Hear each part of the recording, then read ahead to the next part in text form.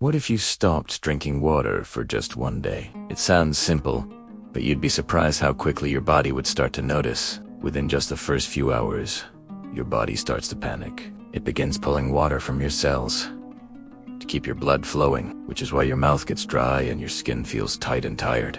As the day goes on, around the 6 to 12 hour mark, your brain begins to slow down. Your blood thickens, which reduces oxygen flow. Suddenly, you feel foggy, tired, and maybe even a little dizzy. Simple tasks start to feel like a real struggle. After 12 hours, your kidneys are working overtime, trying to filter toxins with hardly any fluid.